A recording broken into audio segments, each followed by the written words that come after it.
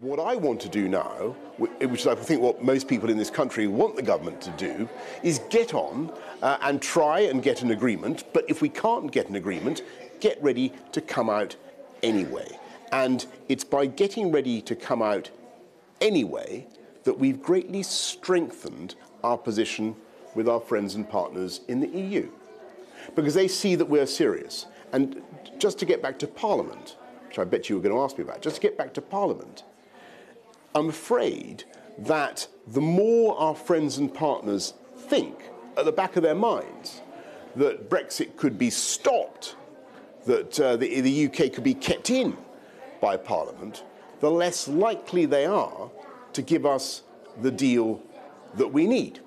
And so that's why I really hope that MPs will allow the UK to do a deal and to get ready for a no-deal Brexit. And that's the best way forward for our country.